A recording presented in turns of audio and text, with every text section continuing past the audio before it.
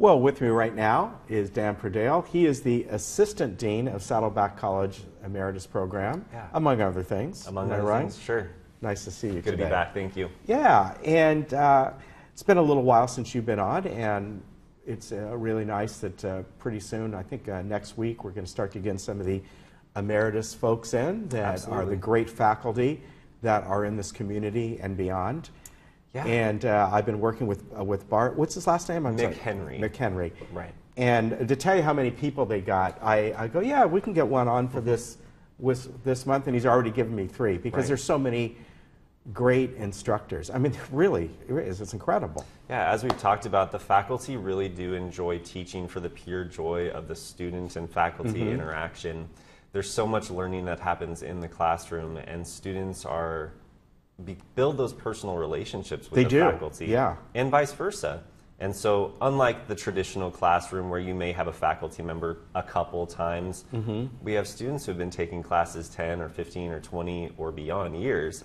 And so the relationship is really wonderful between those faculty. It is. Now, how do you come up with new classes each year? And I'm not talking about some of the ongoing ones, maybe ones you haven't done for a couple years, but thinking to yourself, you know, there's different trends, even among seniors. Right. And of course, emeritus is any adult over 18, right? Correct. But as it pertains to this community, there's trends within the senior community too. Absolutely. So one of the courses that we just started again this fall was a new technology course called Life and Technology Integration for the Older Adult. Ah, very good. It focuses not only on current technologies in your everyday laptop or desktop, but it also focuses on emerging technologies. It seems like technology is moving at such a breakneck speed that we want to be able to prepare people to integrate it more into their life.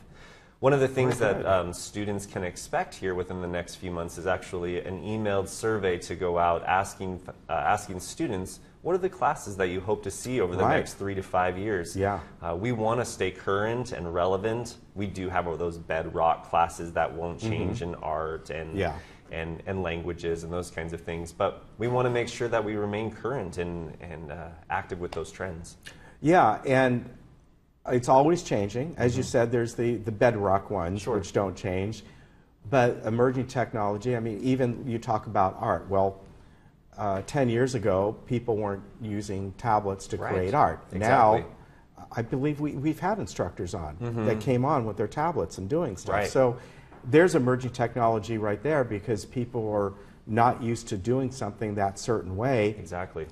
And they find out, wow, this is fun, this is great, and that's just a small part of it. Yeah, we have a faculty member who started with us this past summer, and she does almost exclusively digital art. It's not something that we have curriculum for yet, but she's really interested in developing that. So as we move forward, there's a lot of opportunities for people to expand their own skills and to think creatively about different ways to express that creativity.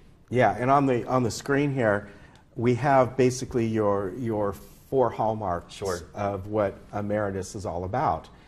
And I think I look at all of that. I'm trying to pick out one that really stands out, but what stands out for me is mentally stimulating above everything else. Right.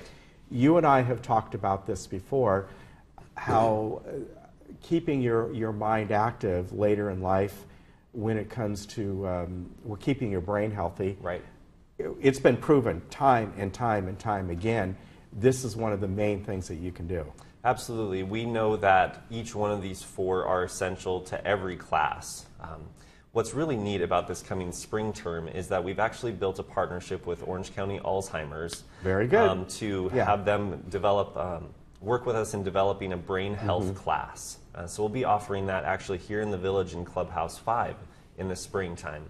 That'll be nice. So it is one of our first courses that is specifically focusing on that mental stimulation, not just for those who are, afraid of Alzheimer's or those kinds of things, but really on the front end of prevention and making sure that your mind stays physically fit. Yeah, and of course another one of those is socially engaging. Absolutely.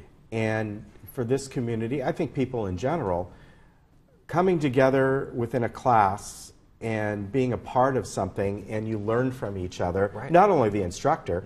How many times has I've interviewed one of your instructors, and they turn around and go, well, I've learned more from my students than the students have learned from me. Absolutely. That's a common thing.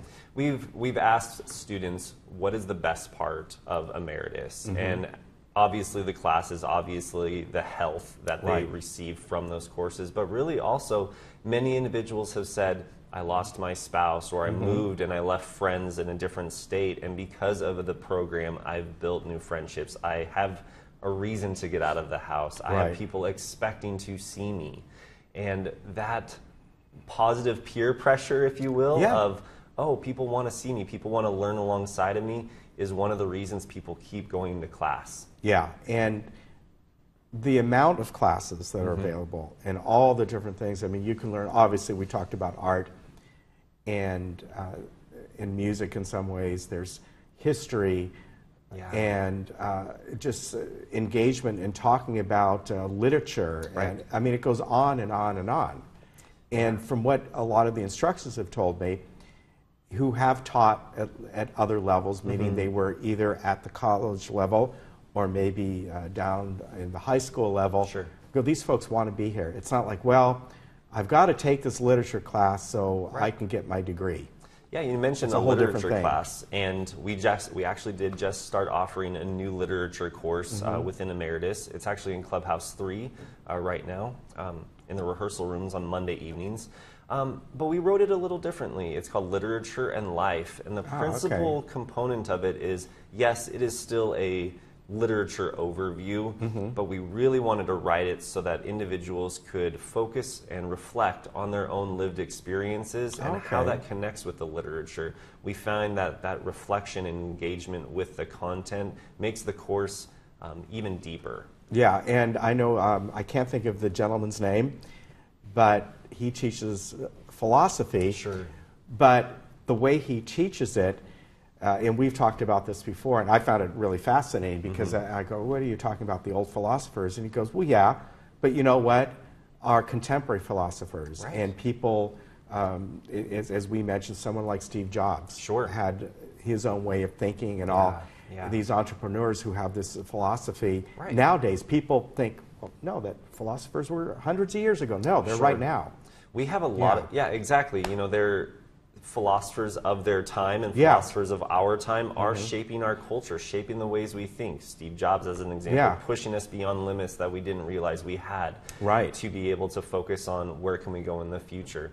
Philosophy in general, Jerry Binder, I think, is who you might be talking about. And Dr. Binder is one of our longtime and most popular faculty members. Great people that I've met. I'm going to be meeting more coming up in the coming weeks. Spring. When does that start as far as signups go? So registration for current students starts November 16th. So just about 2 weeks from now. After the 21st, any new student then can start registering. We will again have in-person registration here at the Community Center. We're also offering it at the Norman Murray Center. And then also we have a new location in general for Emeritus, but also for in-person registration up at the Lake Forest City Hall. All right, very good. And that is that up in Foothill Ranch? Close to it. Close to it, yes. I'm sure I pass by it all the time, but I always forget exactly where it's at. And I do want to mention one of our hallmark classes for the spring term is coming back, which is our Dorothy Marie Lowry Distinguished Guest Lecture Series. So again, last year we had 15 guest lecturers come in, and this year we'll have the same. We had about 700 people register for that class last year. It's here in the Performing Arts Center, and so we welcome everyone to come back. It's a great way to be introduced to Emeritus. Very good. Always good to see you. Thank you, Ken. Appreciate your time. Hope we see you again soon. Absolutely. And as I said, we're going to start getting some of the instructors in. To find out more about it, go saddleback.com/emeritus, and you can get all the information. Again, springtime is coming around, so you need to sign up for your classes. And you can see the hardest part is figuring it out, because there's so many different ones. I mean, trying to find your time to do them all. But great variety. There's some great ones. That lecture series is great. Just start with that and do an art class. You got to do an art class, right? All right. Good to see you. Take care. Thanks a lot. We'll be right back.